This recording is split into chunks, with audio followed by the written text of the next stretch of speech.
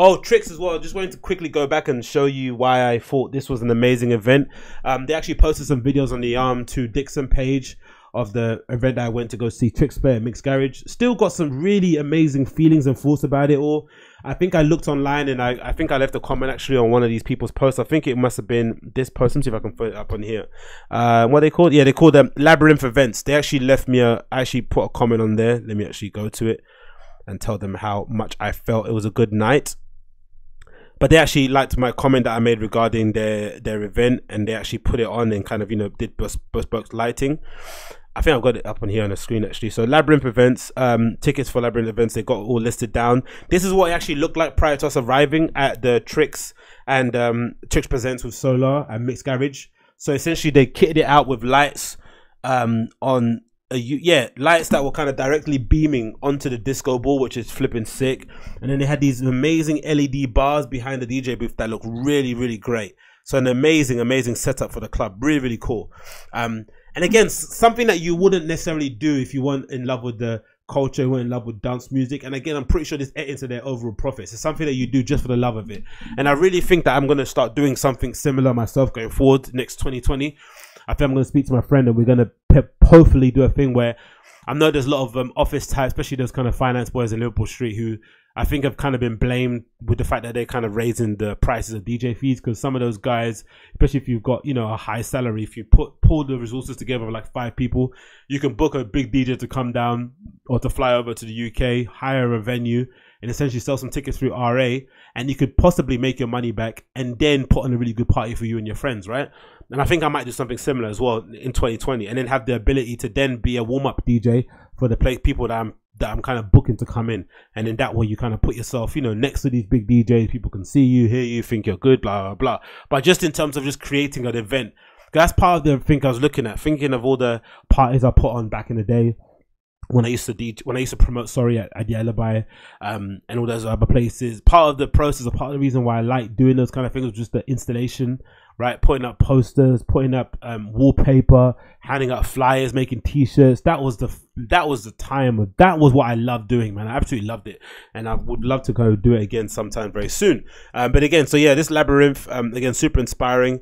They posted an actual video of the actual event here. They've got on their page. This is the video from the actual event. You can see here.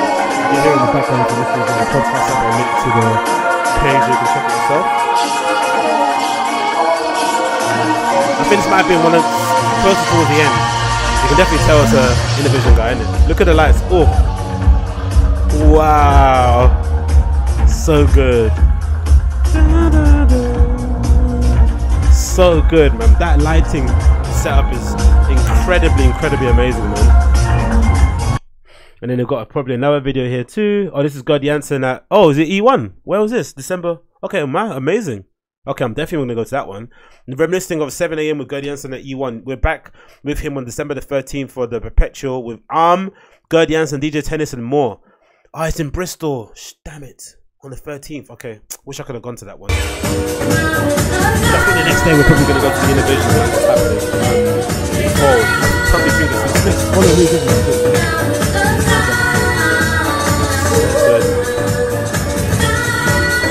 Can't wait to get back home and just start mixing. So this is what always does do this kind of stuff in the year.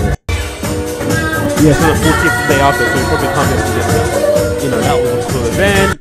Then the next, so let's go back to the thing. So this is basically a video of Tricks playing at the event at Mix. And when you see him wearing that amazing Jason shirt, and they're running a mixer, they're all clapping there. So good, man. Absolutely love this event. What a time, man. Good version of this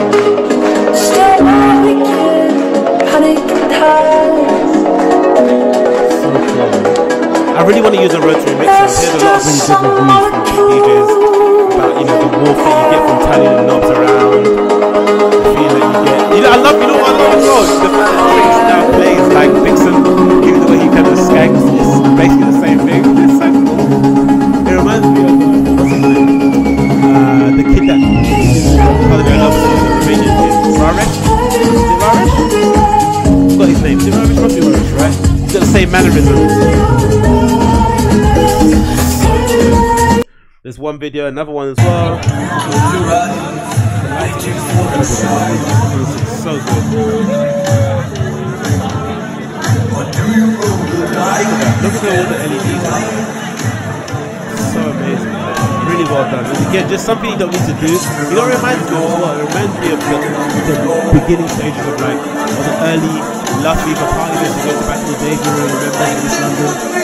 Like they put a real effort into their production of the show. It's just incredible. It made the difference. It really made a difference. Look at that. Look at the lighting. For a place like Mick's, they really smashed it, man. That's so good. So good. Another one is always the same video. Like honestly, one of the best nights I've had in a while. That harmony of like the perfect crowd, great production, really great DJs, amazing security, great bar staff, just harmonious relationship that kind of allowed everyone to have a good time. Even the barbacks were cool. Just stellar night, man. I love dance music so much, man. I love it. I love the nightlife. I can't wait to be more involved in the scene. 2020 I'm putting on more shows, getting myself in there, getting some friends to play as well. Intimate shows for a year, just really kind of go through. Yeah, for a year would probably be a good way to do it. Just kill 4 parties a year, just smashing it out of the park. It's so awesome. You can't top this. So good, man, so good. Look at that. Amazing to see. I had a video of mine too that I think I kind of deleted. I think that's what I was going to say. But yeah, it's so amazing, man. I really recommend you go check out Tricks if you have to go see him play, or go to an electronic music event on the weekends. Again, I think I'm going to do this more often, man, going anywhere forward. I've already said it before. I'm going to make sure I just, invest all my money, especially on the weekends, to buy more tunes, buy more DJ equipment, upload all the stuff that I'm doing now, and obviously making sure that I'm going to actual DJ events. I think we have reached a point in our, especially in London nightlife scene, where for the most part, a lot of people are kind of opting to go out on a weekday and go to like a pub or bar and hang out there. Place like the Lion and Lamb, and just see someone like Craig Richards play in a corner somewhere. That'd be amazing. But I think sometimes as well, you can get a little bit, it's good to sometimes remind yourself just how amazing dance music culture is, and just how amazing it is to be in a room full of people that share the same amount of passion for the dance music you have, under some amazing dark, dimly lit dance floor, meeting new people, sharing a drink, having some fun.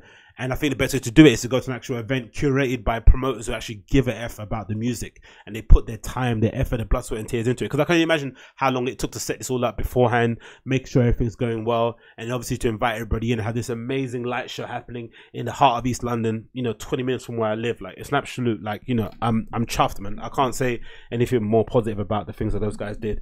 And again, I can't wait to go see more of them. And I think in general, we might see this happening more often with Innervision DJs. I think I mentioned to my friend the other day, I guess that the fact that they've got such a control on how they're presented online is going to be good going forward. We're going to see maybe more images, more videos of DJs from Innervision label DJing under, because even if you scroll down this feed on Arm to Dixon, all the lighting and LED things look quite similar. So it seems like they're going to make an effort to make sure if a promoter's booking one of their DJs, they have to do this. They have to get this lighting company to do this fitting in there, because that's what they want it to be, quite harmonious and have kind of a through line, which is quite difficult to do. Think about DJs on labels, even a label like Hessel Audio. It might sound similar, but probably production wise, there's no diff. You couldn't tell who was playing if it was a Hessel Audio label night, right? But imagine if Hessel Audio had a way to kind of kit out the club or the venue in a certain way that when you walked in, you automatically knew it was a Hessel Audio club night.